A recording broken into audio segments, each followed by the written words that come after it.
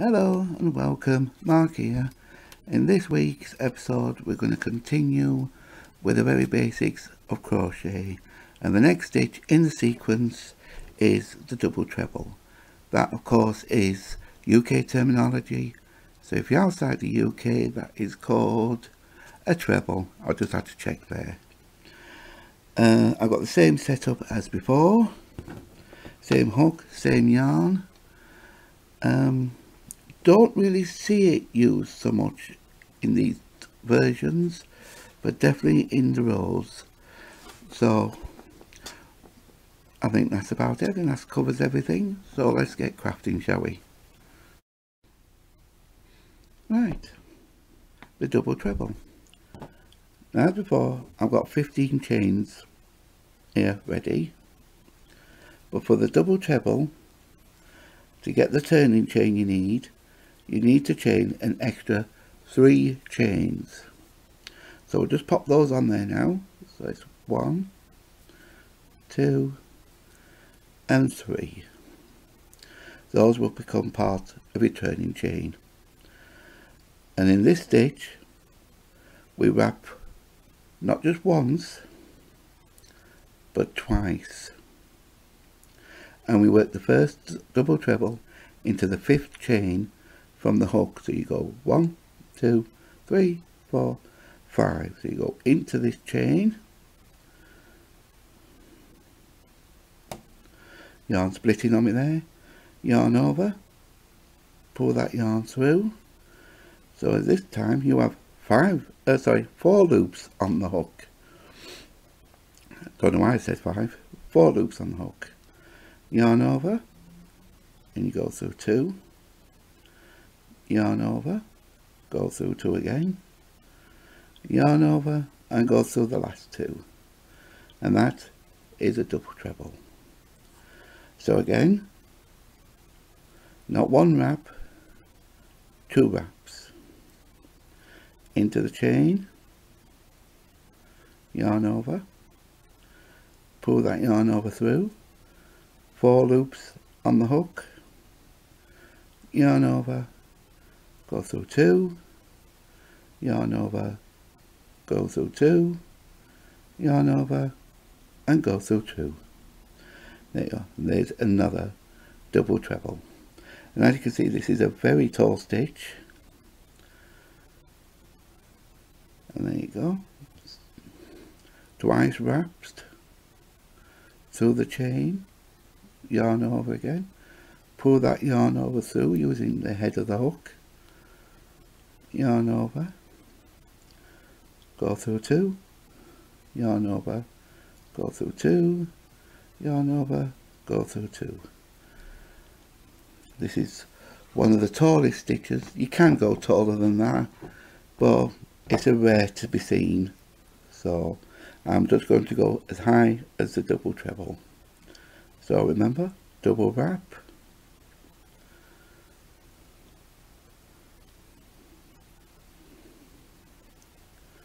go through 2, go through 2 and go through 2.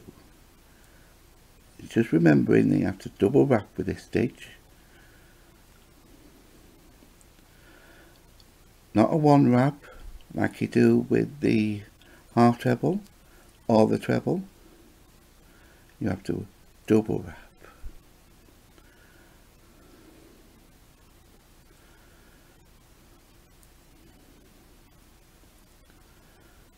Yeah.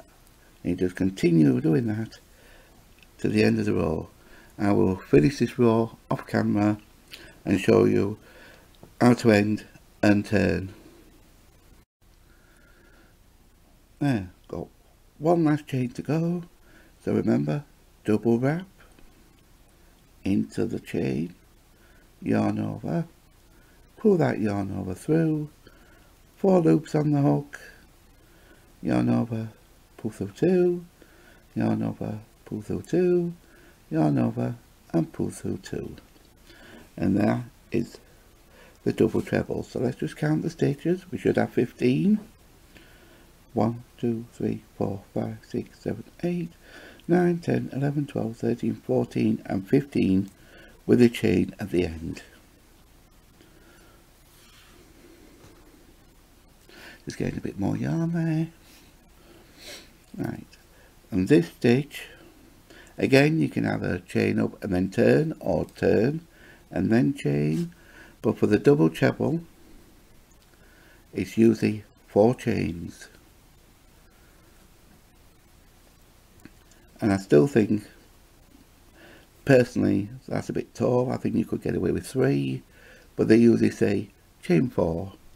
So for training, I'll just do chain 4. So remember, that chain 4 will also count as your first stitch. So this stitch is already taken. So you will miss that one. Go into the next.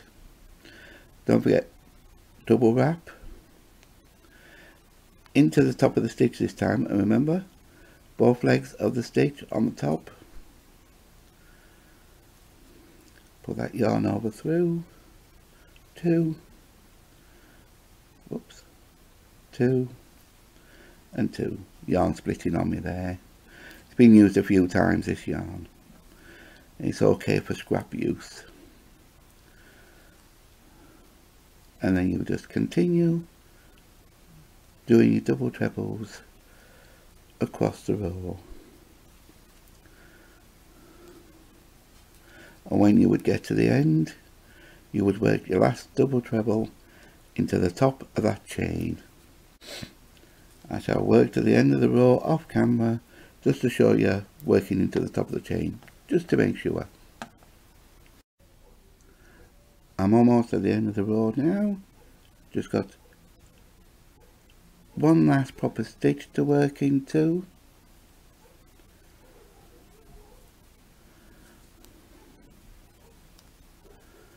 Oh, sorry about the noise of the dogs there. That's the next door neighbour's dog barking away.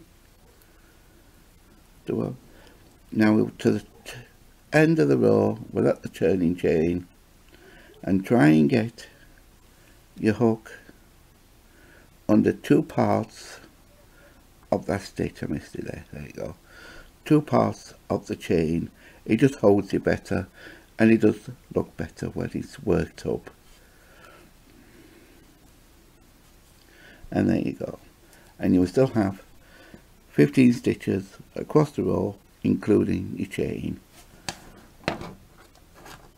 And again, for turning, you would chain 4 and turn, or chain 4 then turn, up to you.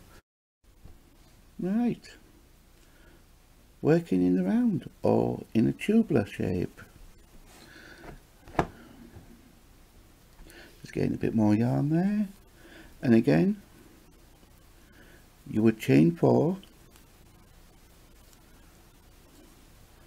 That is also classed as your first stitch, as well as it's not really a turning chain when you're working in the round. It's more to just get to the height of the stitch to make them easier to work. So there we go. Again, wrap twice. Miss that first stitch where the chain's coming from. I nearly said train. Chain, go into the first chain and work a double treble like we have done on the last piece that we just did. That's only one part of the chain. I've lost it now. Where is it? Oh, it happens to us all some point or another. There we go. Got ya. Sneaky, isn't it? Nearly got away from me there. And just carry on working these stitches into your chain ring.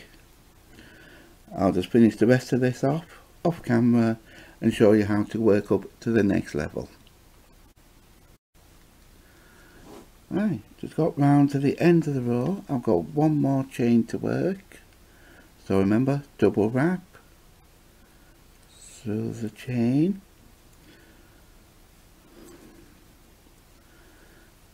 Two, and then 2. And then you would join with a slip stitch into the top of the turning chain. So you could go 1, 2, 3, 4. There's the top of the turning chain. No yarning over, just go straight into the stitch. yarn over and go through all the stitches on the hook. There you go, and that is now connected. And if you remember, when you connect this way, you do get a false stitch. That you do not count when you come round, unless you're going to organize it in such a way that you actually use that. And you would chain 4. For the double treble, it's usually a chain 4, double wrap into the stitch, and remember, both legs of the stitch, yarn over, pull that yarn over through,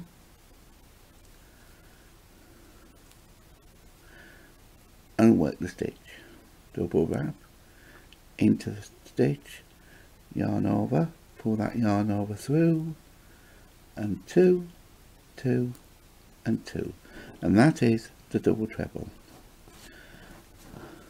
Next up, we'll look at it in the slip ring. Right, here we are, ready with the slip ring.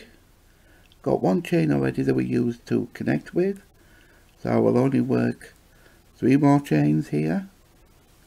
That will now give me 4 chains. And remember, the double wrap into the loop, grab the yarn, pull that yarn over through, 4 loops, yarn over, go through 2, pull through 2, pull through 2. And remember, when you're working with a slip ring, you must work over the tail, or you will have trouble trying to cinch it all up to close the ring.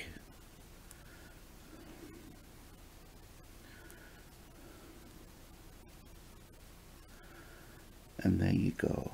That is the double treble.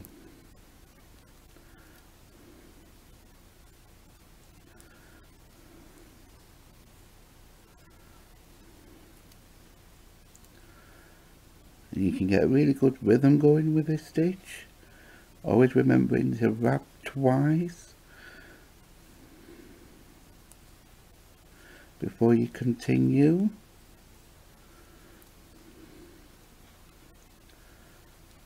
Right, let me just count my stitches there. 1, 2, 3, 4, 5, 6, 7, and 8. 2, 4, 6, yeah, 8 with a chain at the end. So remember, as before, pull the tail to close that ring up, and then we're going to do a slip stitch into the top of the turning chain. Now this isn't an easy stitch to work with this, but you never know, there may be a pattern that has that. It probably wants more stitches in the round, because it gives you more of a little bit of a cup. Look at that, made a nice little cup rather than a flat stitch. You would have to work more stitches in the ring to make it flat, but there you go, that is your double treble. Looks like half a fan now, doesn't it? Right, as a little extra, I'm going to just show you the slip stitch in a little bit more detail, because the slip stitch, even though I've only been using them to connect rings, to connect working in the rounds, you can also use them as part of a stitch sequence. So usually say chain 1 and turn, and then a slip stitch is the easiest and smallest stitch. You do that, you don't yarn over like a DC, you just go through your stitch. And when your slip stitch is part of a stitch sequence, you really want to make them loosely so you can work into them.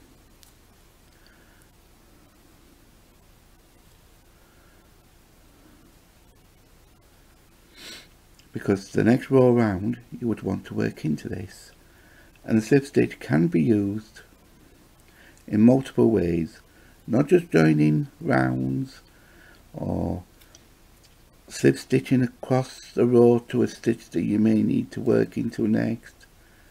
It can be included in the pattern, and that is all it is.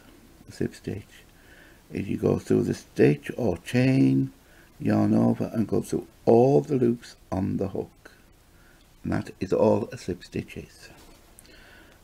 So until next time, thank you for watching, and if you like this video, give me a thumbs up, and if you haven't already, subscribe, and don't forget to ring that bell so you'll get notified every time I upload a new video. And if there's any questions or if there's anything you'd like to ask, leave that in the comment box down below. So until next time, bye.